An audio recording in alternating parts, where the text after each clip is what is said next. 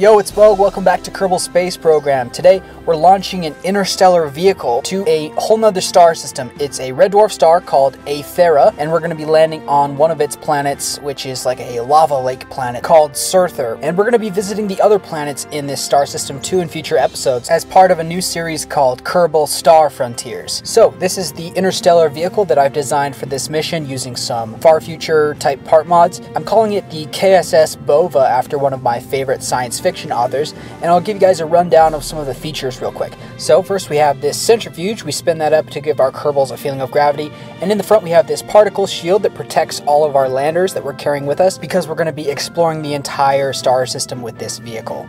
And other than that, there are these habitation modules like a storm shelter, a hydroponics module, our command center, as well as some cargo containers.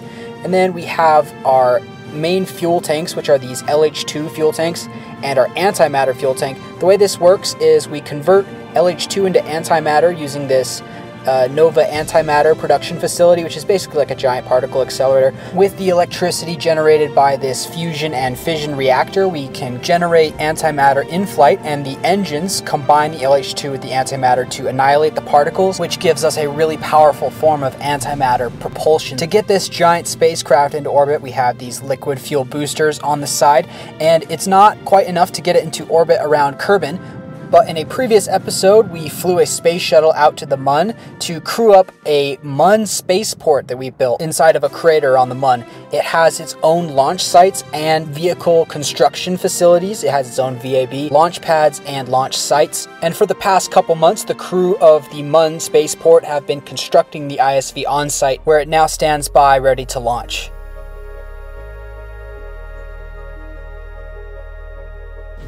Alright, we have main engine start, and one of the main reasons that we constructed and launched the ISV from this spaceport on the Mun is that because of the Mun's lower gravity, it's much easier, it takes much less delta V and thrust to weight ratio to get this giant spacecraft into orbit, where we can begin our more interstellar focused burns. But we got to get off the ground first, and so that's what we're doing right now.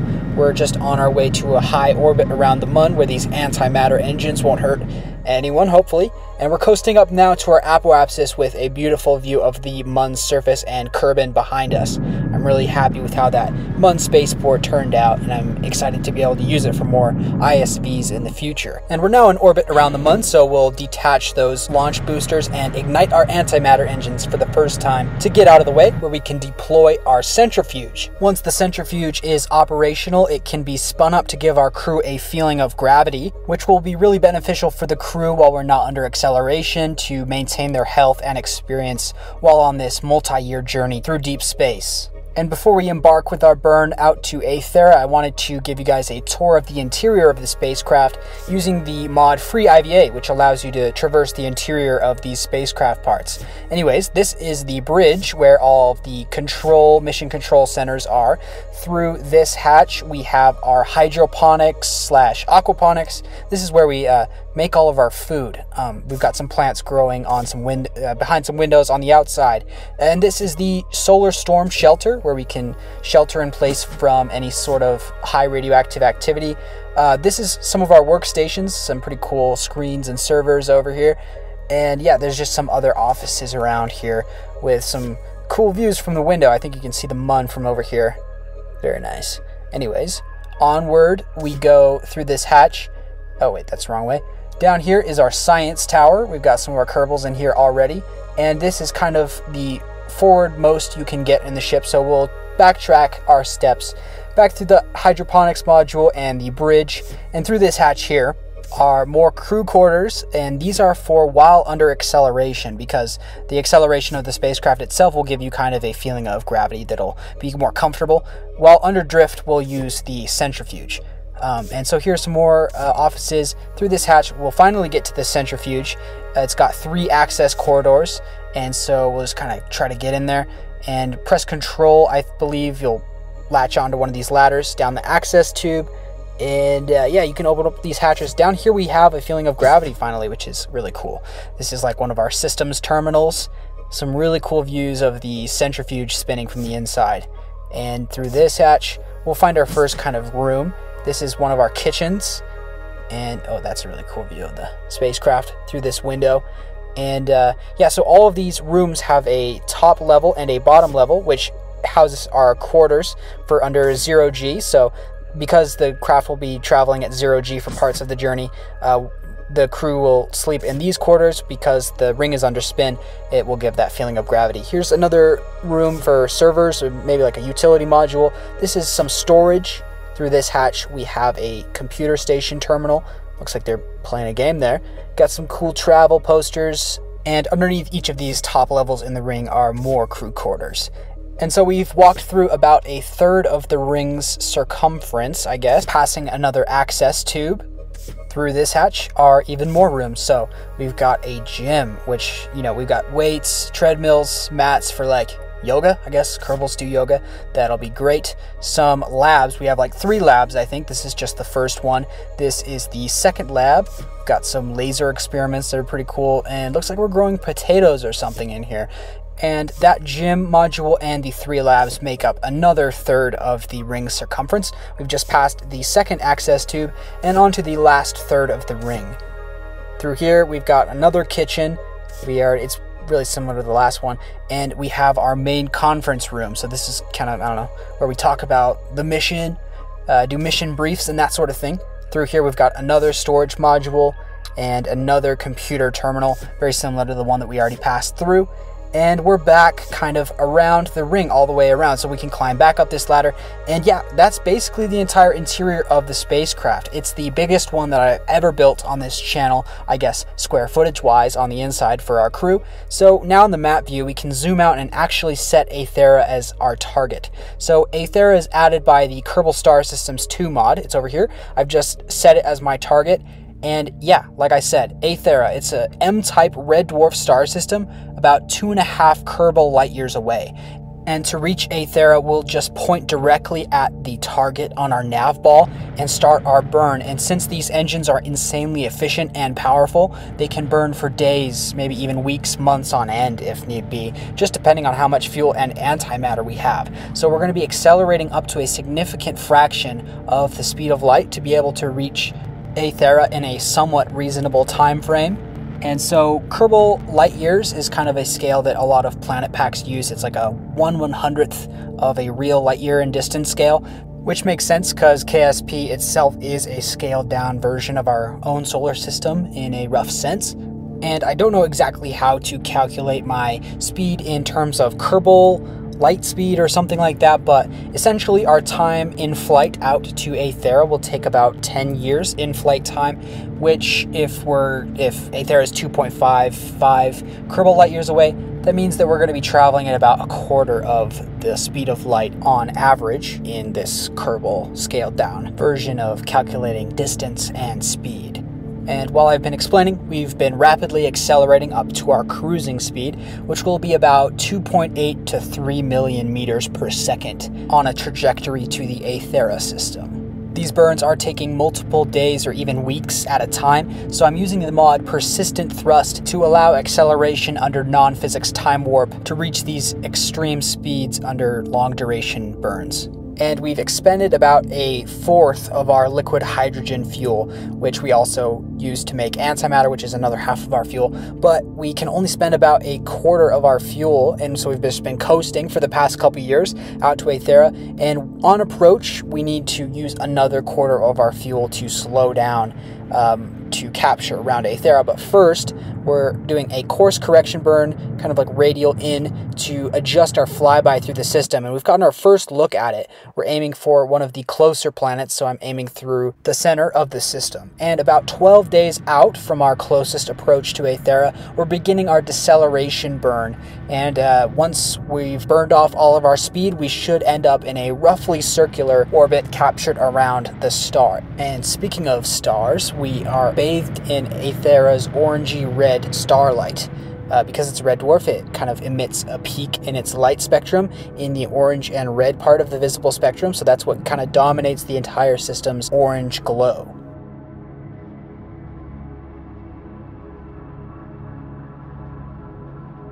And here we are, just about to capture around Aethera. We've arrived in the system about 10 years after our initial departure from the Kerbal system. we're going to be setting Surther as our target, which is the Mercurian lava lake planet. That's the first planet in the Aethera system.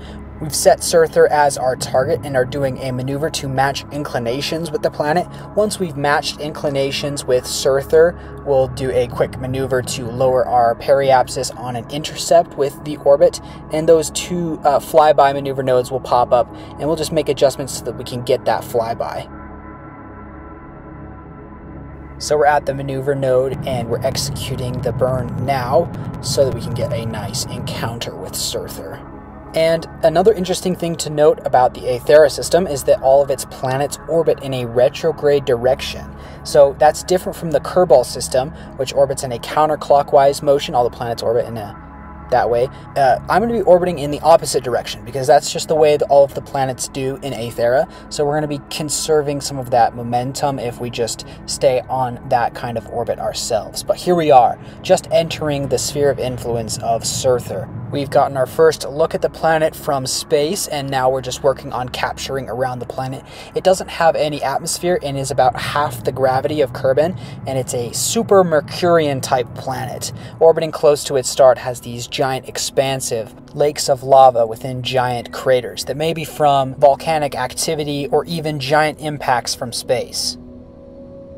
So now that we're captured around the planet, we're going to be adjusting our orbit to about an altitude of 20,000 meters above the surface, where we can begin to start our survey of the planet from a closer distance. We have a really cool, panoramic cupola module that we can check out this surface from inside and get some really cool first-person views of the surface. We'll switch over to that now, where we're one of our Kerbals inside this giant window room here. We can check out this giant lake of lava here that we're just orbiting over to our right. Pretty crazy. You can see some large plumes of smoke or dust or whatever from those volcanoes that I think is a part of the volumetric clouds mod. KSS2 comes with some really great configs for parallax, continued, and volumetric clouds to add some really immersive features to these exoplanets that we can explore for ourselves now. Speaking of that, we've got Jeb and Valentina in our first lander, which we've detached from the main starship structure, and we've lit up our engine and are on a deceleration burn to put us on an impact trajectory with the surface. We're going to be aiming to land on the shores of one of these giant lakes of lava in one of these craters. This is the one that we're aiming for. We're going to try to get as close as possible to the lake of lava so that we can, get some accurate studies of the lava from up close. I'm aiming for this little outcrop here by the shoreline, and I'm coming in still fairly hot. I'm doing a little hop over here to get out of the way of some of these parallax scatter rocks here. And we're landing on a pretty flat spot, so I'm actually really happy with how this landing turned out. And here we are on the volcanic lava lake surface of Surther. We've gotten out of our lander, and we're going to take our first steps on an exoplanet in this series around a red dwarf star. Surther is the closest planet orbiting around the red dwarf Aethera, and we're currently 2.5 light years away from Kerbin. So we've crossed an extreme distance just to put boots on the ground on this exotic world. So we could do some science to make it worth our while. You guys can pause to read those if you like, but they essentially talk about how the surface is extremely volcanically active, possibly from impacts in its formation or maybe even more recent impacts. But Valentina is going to get back in the lander while Jeb goes to plant the flag and take a hike down to the shoreline to check out what the lava looks like from up close just after he's finished planting this flag here on the first exoplanet in the new series Kerbal Star Frontiers. Anyways, if you guys have been enjoying the video so far, please consider dropping a like and subscribing, as I'm trying to get to 10K subscribers by the end of the year. I think that may be a possible goal, and statistically, like 3/4 of you guys aren't subscribed, so maybe just hit that down below, help me out. And we've made it to the shoreline of the lava lake. we'll check it out. You can see those magnificent volumetric smoke clouds, or I guess volumetric ash clouds coming out of the lava crater. I guess these craters must be volcanic in some way for them to be outgassing smoke like that. But that was pretty cool. We've basically finished our surface activities on Surther, and now it's time to get back in the lander and start planning our rendezvous back with the KSS Bova in orbit around Surther. The way we'll do this is pack this lander up, we'll stow the ladder and start the engine and wait for the KSS Bova to pass overhead, where we'll set it as our target, and then we'll use the target node on our nav ball as a guide while we lift off to continue into an orbit that is on an inclination that matches the mothership's orbit around the planet. That'll make rendezvous easier. So I'm trying to circularize at an altitude of like 10,000 meters just to be safe. I'm cutting it really close with the fuel on this thing. Surther has like half the gravity of Kerbin, which is still pretty big for a vacuum moon. So we've had to cut it close with this lander, but we're going to have enough fuel to circularize for sure, which we've now done. So we're safe for the time being, but now we're working on a rendezvous with the mothership. So we're going to match our inclination even further so we can get an accurate flyby. And once we've done that, we've set it as our target again. And then I'm going to try to do a quick burn just to get those nodes right on top of each other, those flyby nodes. And then we will have a separation of under 1 kilometer, and it looks like unfortunately we'll be drifting into view of the starship past the terminator of the planet, which is kind of basically like the twilight zone of where the sunlight might, not sunlight, starlight I guess, might cut out, be obscured by the planet. So it might get dark here, but there is the mothership just a few hundred meters away from us. We're going to burn towards it and then cancel out our speed on the way back. Looks like we just missed the horizon blocking the starlight, so we're going to have to do a spacewalk over to the mothership and get into one of the ports here on another lander. And my second Kerbal left the engine on in the lander. That's actually going to be helpful in deorbiting the lander onto a crash trajectory onto the planet. This craft has a pretty large part count, so I'm going to be ditching my landers after I've used them. That'll make my game run smoother as the mission runs on. But that's about it for today's video, guys. We successfully landed on an exoplanet in another star system. If you guys liked this video, make sure to drop a like, comment, subscribe, and stay tuned for more episodes in Kerbal Star Frontiers. But yep, that's about it for me today. I'll see you guys next time.